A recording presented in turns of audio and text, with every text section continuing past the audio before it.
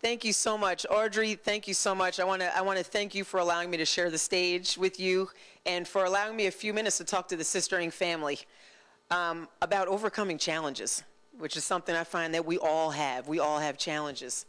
How many of you have ever had a setback or a hardship or a tragedy that has stopped you from moving forward? Thank you. Well, I know something about hardship. I've had an intimate relationship with hardship for the last 18 months to 2 years. You see, within the scope of just 5 months, I found myself unexpectedly pregnant with twins, and I already had 2 kids at that point. My husband left me over my decision to keep the twins, and because of the stress of that entire situation, I ended up on bed rest in the hospital for 5 weeks, and I could only go from the bed to the bathroom and back. And at the end of that period of time, my twins were born extremely prematurely. My daughter was born at 1 pound, 12 ounces, and my son was born at 1 pound, 13 ounces. And their lives were really hanging in the lurch. My daughter spent 4 months in the intensive care unit, and my son was hospitalized for 18 months. They're 19 months old. He literally just came home a few months ago. And people say to me all the time, how do you? Why don't you? Why aren't you? How can I do what you do? And the first thing I tell them is that I'm extremely grateful for everything that's happened to me. I thank God every day for my experiences because it's made me a different person and it's made me a better person. And I also tell them that, you know what, this is just a point in time. You're not going to be here in a month, in a week. You're not going to be here 5 minutes from now. This is just a point in time and this will pass. Dr. Althea Massey says that your circumstances are not your conclusion. Wherever you are right now is not where you're going to be, and where you are today is not where you're supposed to be. And that really helped me get through the last 18 months. You know, the other thing I tell people is that we're supposed to take hits.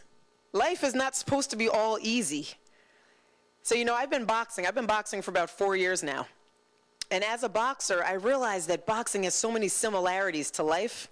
So I remember the first time I went to the gym, I worked out in this gym. It was old school, you know, spit on the floor, sweaty, all guys. I was the only woman in there. And I walked in and I was like, what am I doing? Am I crazy? Everybody stopped. It was like in Rocky, that scene where he walks into that gym in the hood and everybody stops. That was me. Everybody stopped. And my trainer said, come on, you got to get in the ring. I was like, no, that's all right. Let's just be over here where nobody could see me. He said, no. You got to get in the ring. So I got in the ring, and I held on to the ropes. I stayed in that corner, and he said, Tammy, you have to get off the ropes. And I realized how much boxing is like life. In order to participate in it, you need to get in the ring and get off the ropes. So I finally did get off the ropes, and I got hit, and I got hit hard, and I hated it. And the first time I got hit, I hit the canvas. And it's not like in the movies where like you hit, ow, and you get up. I mean, I hit hard and I said, oh, it's nice to be down here. I liked being on the canvas.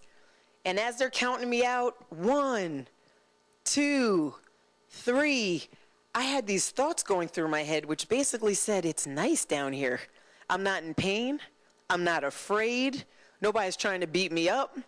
I'm just going to stay here until they finish counting. 5, 6, 7. And when he got to 7, something in me switched on. And I said, you know what? There's more in me. I have more in me, and I know that you have more in you. And I got up, and I got hit again, and I went down again. Yeah, I wasn't a great boxer. I kept forgetting to put my hands up. But I did. I went down again. But I got up a little faster that time. I got up on 3. Didn't take me until 7. And I got hit again. And the last time I got hit, I didn't go down. My knees wobbled, but I didn't go down. And what people don't realize, it's not about the hits. We're supposed to take hits. It's about how often you get up from those hits. And it doesn't matter how long it takes, as long as you get up or as long as you're trying to get up. And people have said, you know, Tammy, how much more can one woman take? I mean, I can tell you stories. I lost both of my grandmothers during that period of time. I had to put my dog to sleep. I mean, it was like one thing after another. And I know people were looking at me going, when is she going to fall over? How much more can one woman take? And I believe, you know, when I look back at that period of time, because by the way, I'm not there anymore, When I look back at that period of time, I know that one of the reasons that I was able to get up from so much was because I was so clear about the person I wanted to become. And I was so clear that I didn't want to be defined as a woman who had twins in the intensive care unit whose husband left her. I didn't want to be all that. I wanted to be something more than that. And when you become very clear about your vision and you become very clear about your purpose, the universe begins to realign situations and opportunities appear. And your path becomes very, very clear. And that's what happened to me, and that's what I experienced. And I tell people, be clear about who you want to become, not who you are right now. So I was so focused on where I wanted to go that as these things kept happening, I just became very curious. I wonder why my dog got sick just at this very moment. And what does that mean? And how am I supposed to respond to that? So I always tell people part of your getting through your struggle and part of getting through your challenges is being clear about who you want to be on the other side. And the last thing I tell people is that you have to be committed to your journey. Whatever's happening to you is supposed to be happening to you. You can't short circuit it. You can't circumvent it. No one else can walk your path for you. You have to be committed to your journey. And when I talk about commitment, commitment to me means that you are taking action at 100% consistently, despite the fact that you don't know the outcome. Despite all of the uncertainty and all the impossibility of your situation, you're still committed to forward action. And when you're committed, again, you begin to move through your challenges. Why do we hold back? Why do people hold back on themselves? You know, I saw this movie. It's one of my favorite movies, and not many people have seen it. It's called Gattaca. And this is a futuristic movie, and it's a movie about two brothers. One brother is born what they call normal, just the way we're born. 9 months, you come out, bang, you are what you are.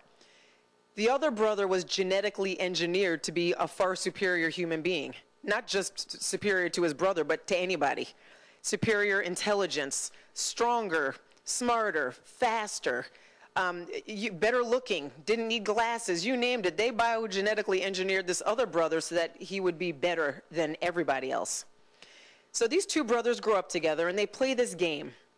And what they do is they go down to this beach and they run into the water and they swim as hard and fast as they possibly can until one gets tired or scared and wants to turn back.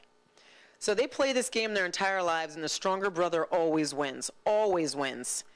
And there's one day that comes where the weaker brother is keeping up with the stronger brother. And the harder and faster the stronger brother swims, the weaker brother is right there at his shoulder. And it gets to a point where the weaker brother passes him. And the weaker brother is swimming and swimming, and the stronger brother begins to struggle, and he starts to drown. And the weaker brother has to come back and get him. And he brings them back to shore, and they're both laying on the beach. They're out of breath, and you can see the ocean, and it's pitch black. And the stronger brother says, I don't understand. I'm the stronger brother. I'm the better man. How did you beat me?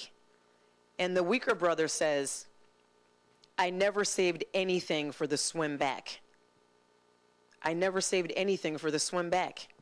He gave everything he had. He risked it all. He overcame fear. He swam as hard and as fast as he could, despite the fact he might not have enough energy to get back. Why do we want to go backwards, though? Why do we hold back? We should leave it all on the table. We should put it all out there. So when I talk about being committed to your journey, put it out there. As I went through what I went through, I realized I don't need to save anything for the swim back. This is me. I've already been there. I want to go here. I want to keep going forward. So be committed to your journey. Every challenge you have, every obstacle you face, move past it. Grow through it. Don't just go through it, grow through it. And I'm going to leave you with that. And I want to thank Audrey Bell Kearney for her opportunity to speak to the Sistering family, and I want to thank all of you very much. Good night.